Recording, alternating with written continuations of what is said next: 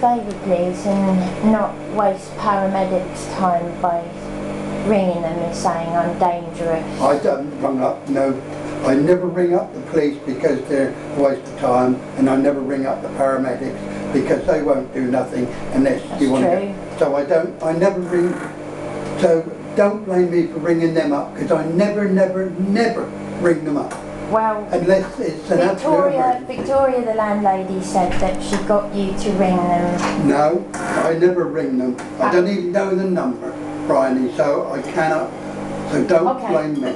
Okay, I'm only saying what Victoria said to me. Because, no, it's not me. Because when the paramedics turned up, they made out that you had made out you felt unsafe with me.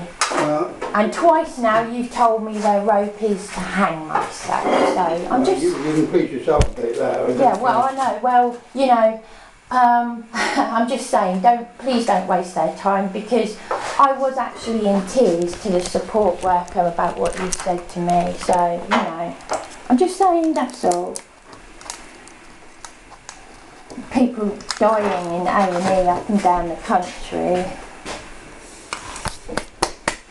I've been assaulted and attacked, me and my partner have. And I never ring the police, because I don't think they would do anything anyway. Well, you did ring the police with that attempted illegal eviction. No, I didn't ring the police. The locksmith rang the police. I said I was going to ring the police. All right, well, you. But he went up and saw you and came down and rang the police. You've certainly helped the landlady out, though, haven't you?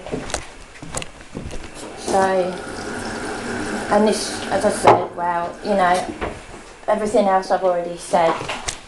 You know, this woman that you hate, you told me that you hate, that has assaulted me. Change the record, you keep on the thing. Yeah, no, well, you're going to hear it you're going to hear it forever. You know, because you really don't care. You really don't care. I don't care about anything. I know you don't care. You only care about yourself. Exactly. But absolutely vile. Victoria said you were a gentleman. You kissed my hand and you said what a lovely lady I am when I moved in here.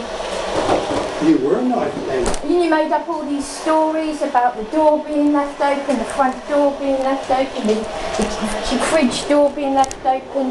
Oh, and then you apologised, you kissed my hand and you said, oh, I'm going through such a hard time, I've lost my daughter. And then I'm terrorised by this woman, and I've recorded